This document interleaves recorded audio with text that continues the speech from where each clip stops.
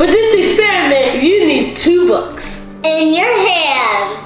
Oh, in your hands. You need your hands for every experiment.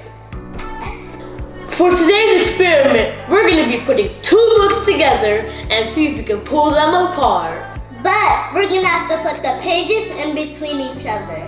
Now we're going to start the experiment. So first, we're going to get our 2 books and put the pages in between each other.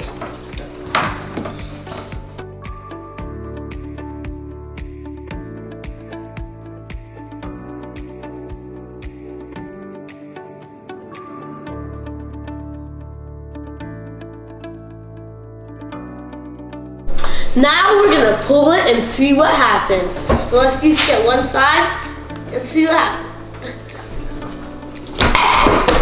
Hold it tighter, what are you doing?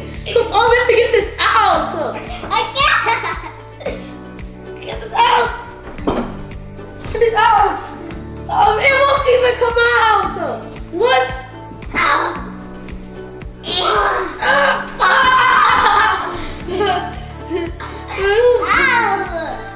You have to get it out. You have to. Get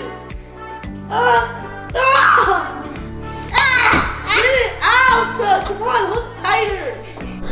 Guys, we're gonna try it with a different book this time because I think maybe it's because we didn't have enough grip on the sides because they're kind of tiny. So we're gonna try with the bigger one. Let's put this to the side and get this one. Let's see. Okay, you grab this side. I got this side. What? This one has perfectly better grip. Let's. We're gonna improve that friction. I'm trying to, and it's not working.